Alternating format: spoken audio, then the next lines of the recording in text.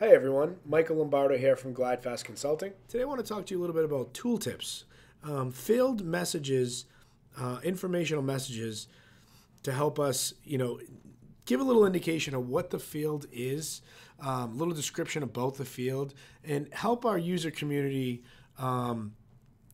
understand why we're asking them this field or what this field means. A lot of times customers will ask us, hey, what does this field mean? I know it's in the form. I know it's required. What's the purpose of this, right? So usually it really helps to give some type of information about the field. And then, certain requirements will call for different types of tooltips, right? So like many other solutions in ServiceNow, there's multiple ways to achieve a solution, but there's slightly an advantage and a disadvantage to choosing each one, right? So what I want to do is empower you to know all of the tools available to you for you to make your own decision, right? So a lot of times the way things get lost on an implementation is just lack of knowledge, right? We may say, oh, this is the only way you can do it, or this is the best way, but is it really? Do you know every possible option of doing that? So I'm going to show you guys basically about 3 different ways to do a tooltip. There obviously is additional ones to that, but I think that kind of steps into a little bit more advanced customization. So I'm just going to stick to kind of the quote-unquote out-of-the-box 3 different options to do a tooltip. So the first one is your standard hover over out-of-the-box ServiceNow tooltip. If you look at the impact one, it says measure the business criticality of the affected service. So I'm going to guys quickly show you how to edit that, add that tooltip in particular. I'm going to right-click, go to Configure Dictionary. And it's actually under the Labels tab. So a lot of people don't know that the hint actually, or the hint or the tooltip actually resides on the label. And if you look, we have on the task, so basically every table that's not additionally specified, such as problem, is going to have this hint that we just saw. On the problem table, it has its own individual label, so that's obviously only going to apply to problems. So we're going to go ahead and modify the task one. And I'll just go ahead and show you that this is the hint field, and the hint field has a hint, right? Defines a text that appears in the tooltip when a user points to a link in this item. So I'm just going to go ahead and add GlideFast here, and that'll just show you what that looks like when we modify it. Go back to create an incident, and you'll see if I go to impact, it just now has GlideFast in front of it. Really straightforward, really simple. Another way, and you'll see it's out of the box with priority. If we go ahead and just click priority, it actually brings us to a ServiceNow docs page, and to show us a little more about priority field. Wouldn't recommend this obviously this is more of an admin type informational stuff, I think. Actually, no, this could help your IT folks as well. But this is just a great use case of where you want to maybe click out to a URL. Obviously, a disadvantage of this is we're moving off of the incident form screen, but again, depends what your requirement calls for. This may actually call for that. So where do we go to modify this? Same area, actually. We're going to go to labels. We're going to go to the dictionary item of the field priority.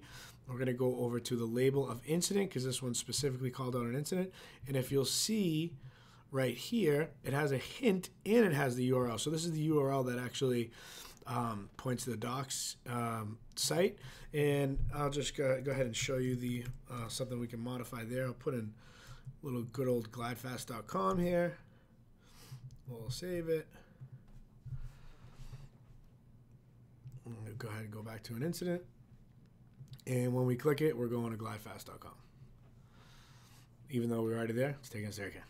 And if you look, there's your tooltip as well. So again, this is taking you off of the form. Keep that in mind. I would really try to keep it, use this with caution, right? Because, I wouldn't put necessarily a knowledge article in this form. In this fashion. Maybe I'd rather have a nice kind of pop-up window. I'm a big fan of pop-up windows.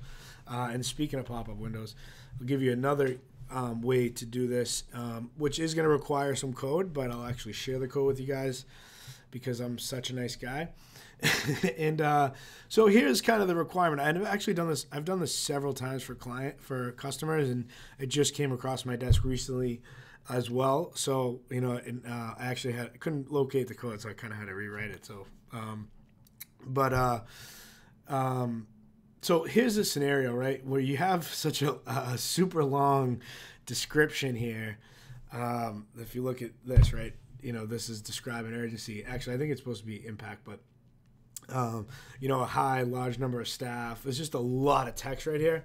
So, you know, putting that into a tooltip, you know, it's hard to decipher.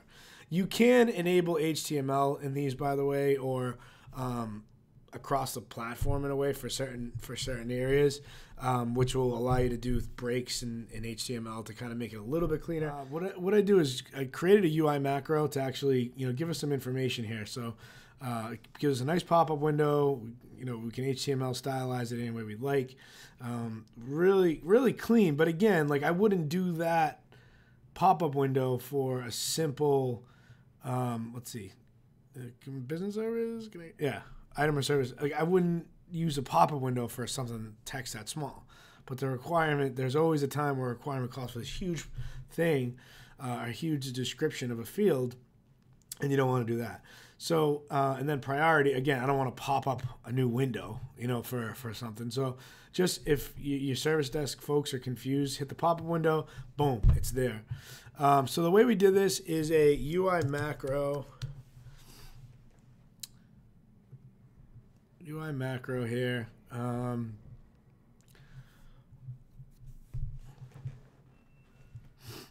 And basically it's a glide modo window. We're gonna actually go over to a UI page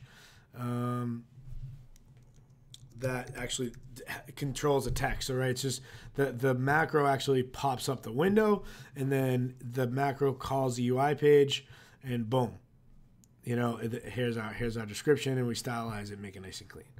So that's really it. It's really straightforward. I'm going to share the code with you guys. I'll put it up as a blog on the website. And thanks, as always, for tuning in. And check us out at glidefast.com, at GlideFast on Twitter. Find us on LinkedIn. My name's Michael Lombardo. You can email us at info@glidefast.com.